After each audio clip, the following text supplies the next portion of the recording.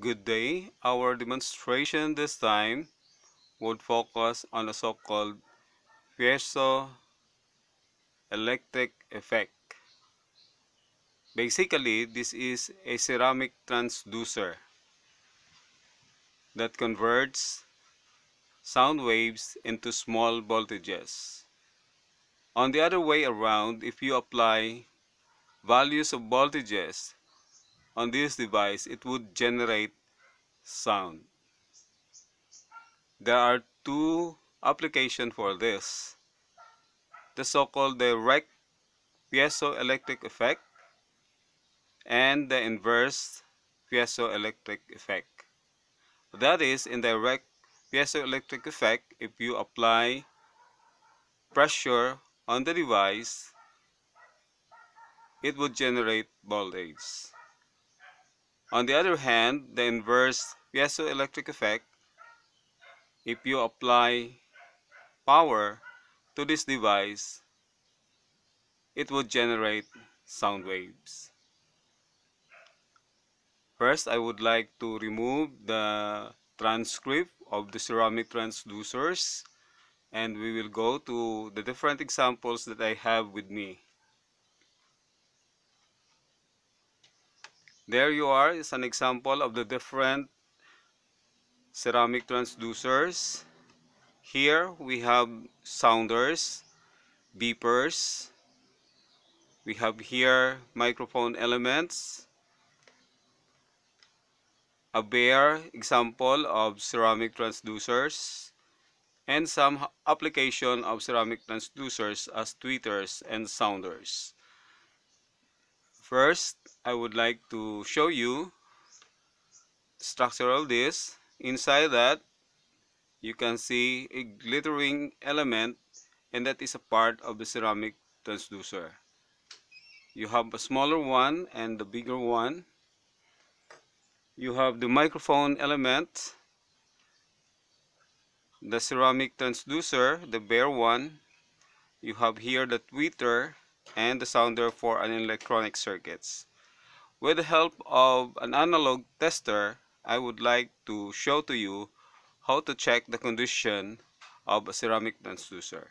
I'm setting my meter to 100K to check the condition of this transducer. Of course, these are new, but we will try to check what we can get or what reading it would display with the use of analog meter. No movement. I'm going to reverse the test probe. Oh, it's off. Let's roll. Okay. There is a sudden abrupt reflection on the meter. I'm reversing the polarity. I would apply it now. Observe the meter. Okay, there is a movement on the meter, just like testing a capacitor. We will go to the bigger one. Okay, up, reverse. Oh, so you will notice that the deflection of a bigger one is much higher compared to this one. And here we will try to check on this. Whoop. It seems that this one is damaged. Okay. Then we have here a tweeter. Observe the sound. I'll be rechanneling my setting to the R times 1. You see? There is a click that you can hear. I don't know if you can hear that, but there is a click.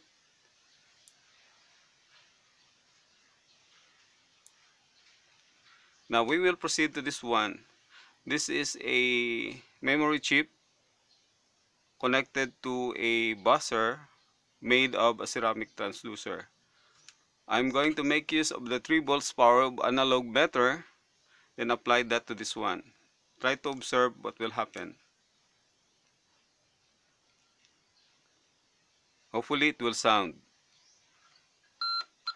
Oops.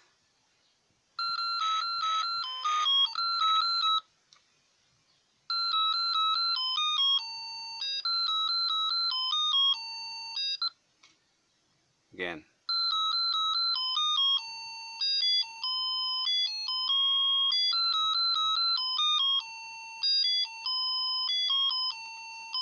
Okay, another application of ceramic transducers can be found in a drum set, what we call an electronic drum set.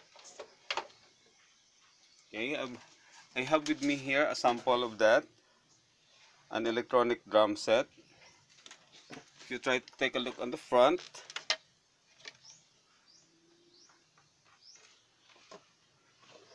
okay, so here at the back, I'm going to reverse, there are connections here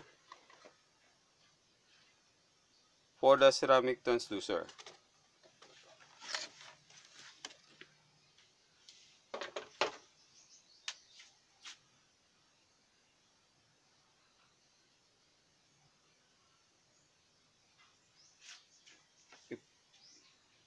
Okay, that's all for this demonstration.